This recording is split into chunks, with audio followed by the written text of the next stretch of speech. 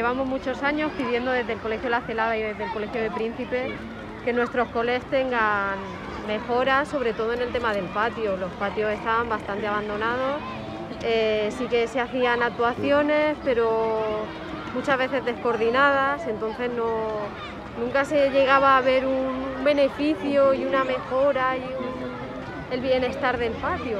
Entonces, bueno, poquito a poquito pues seguimos insistiendo en el proyecto grande de reforma del patio, porque sí que hay necesidades aún de los dos coles que requieren una intervención muy global y muy grande, muy profunda para asumir tanto ayuntamiento como consellería.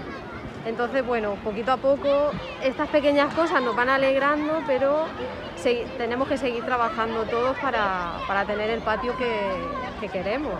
Un patio con esas necesidades tan grandes que tienen que ir poco a poco. Pero nada, aquí dar un agradecimiento, ya que me lo permitís, a la gente del taller de empleo, porque también el trabajo con ellos dentro del cole, con los niños, con la situación que hemos vivido, ha llevado mucho trabajo de coordinación y bueno, y al final todo ha salido muy bien.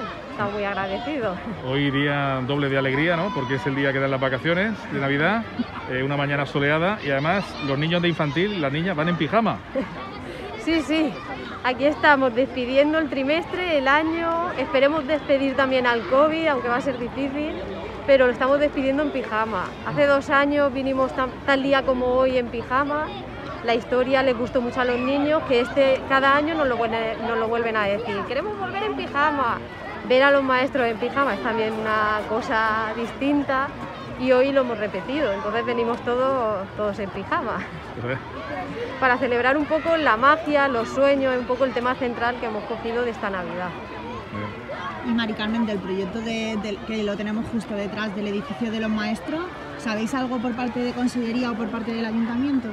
Se supone que en los presupuestos municipales estaba contemplada el derribo y la limpieza de la zona, pero el Ayuntamiento aún no ha dicho nada. No dicen nada.